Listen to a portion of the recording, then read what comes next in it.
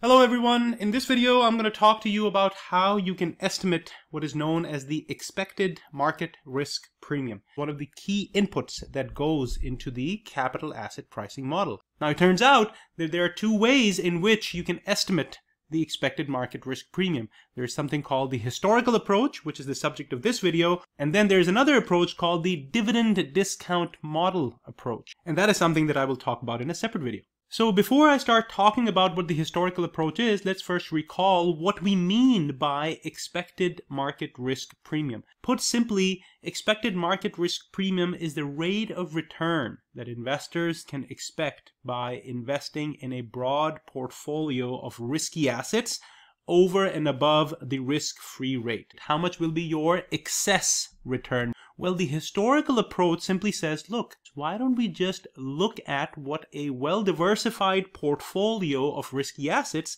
has yielded over and above the risk-free rate in the past. If we can take a look at all these differences in the past years, we could average across all of them, and this would give us a sense of what this difference has been historically, which will therefore give us an estimate of what this difference might look like in the future. So, calculate the average annual return earned by a well-diversified, value-weighted portfolio over a long period of time. It's important that the portfolio is value-weighted so that more weight is assigned to large stocks and less to small stocks. In finance, we often refer to this as the market portfolio, and it is very common in finance to proxy such a portfolio of risky assets using something like the S&P 500 index. Second step, to calculate the average annual return earned by default-free or risk-free securities. And in the US, a close proxy for that is the US Treasuries. And then we simply calculate the difference. Please understand, and this is a very, very important point,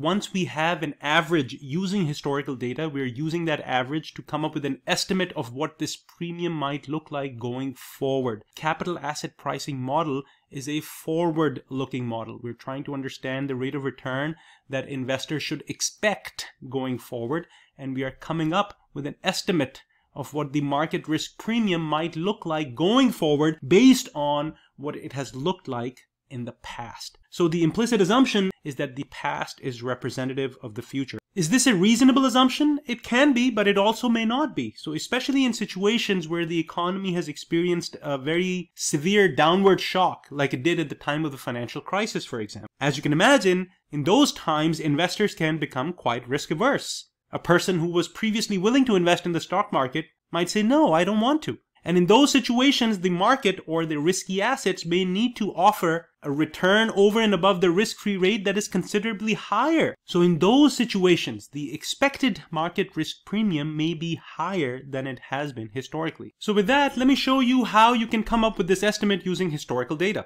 So what I'm doing here is showing you the historical returns earned by large company stocks, long-term government bonds, and US Treasury bills. The data goes all the way from 1926 till 2020. The first thing to understand here is that US Treasury bills and long-term government bonds are both different forms of borrowing by the government. The difference is that US Treasury bills tend to have a maturity of 1 year or less. In this case, we're looking at bills maturing in 1 year. And then we're looking at long-term government bonds, which typically have a maturity of 10, 20, or 30 years. And so if I scroll below, I can actually show you what the arithmetic average looks like of all these three numbers. So for example, the market historically has earned an average return of about 12%. If you look during the same time how much rate of return did long-term government bonds offer, you can take an average over here and see that this has roughly been about 6%, whereas short-term bonds have on average yielded about 3%.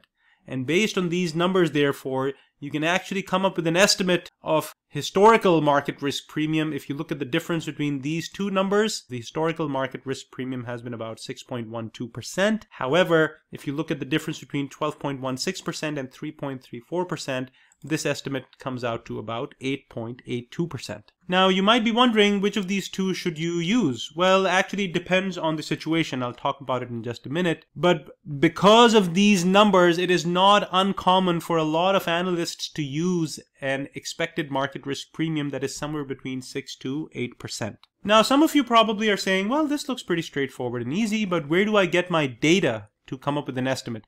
Actually, there are a number of different places that you can get it from. One extremely valuable source of information for you is this website maintained by Professor Aswath Damodaran. Professor Damodaran is a professor of finance at New York University. And if you go to his website, you'll notice that over here, he records the annual returns on stocks, bonds, and US Treasury bills all the way from 1928 till 2023. And as you scroll through these data, you'll notice that Professor Damodaran looks at the difference between the returns earned by stocks and US Treasury bills, and also between stocks and long-term government bonds. And based on that, you can calculate the premia as well. Now, even though the historical approach to estimating expected market risk premium is pretty straightforward, what you will find is that different people will come up with different estimates of this number. Why? Well, here are a couple of reasons. First, the number of historical observations that you should use. In the calculations that I just showed you, our data went all the way from 1926 to 2020. When you look at Damodaran's website, you see that the data goes from 1928 to 2023. Now, there are some people who will tell you that these data on stock returns and bond returns go all the way back to 1871. In fact, some databases go all the way back to 1792. So here's the question, should you average across all these observations? Well, some people say yes, some people say no. For one, there is a question of reliability. How reliable is all this data that is very, very ancient? In fact, other people argue that, well, the way the stock markets and the capital markets behaved in the 1800s is very different from how they behave in the 1900s or the 2000s. More specifically, people's attitudes towards risk and therefore the degree of risk aversion may have changed over the years. And so for that reason, some analysts actually advocate using past 10, 20 or 50 years of data. In general, it is considered a good idea to use a large number of observations because we want the standard error of our estimate to be as low as possible. However, be mindful that some people can make a case for using more recent data,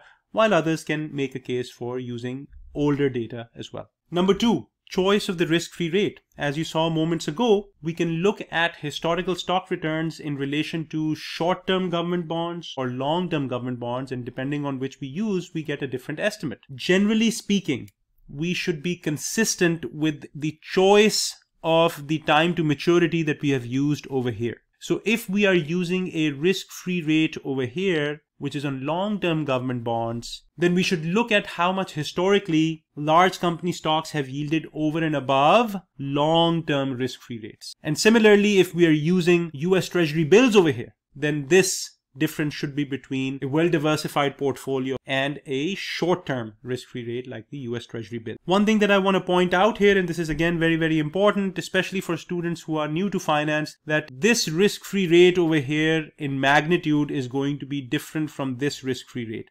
I know when you look at risk-free rate here and risk-free rate here, they seem the same thing, but they aren't. When we estimate a risk-free rate over here, we use the risk-free rate that exists today, whereas this number is coming from an average of historical data. So be careful.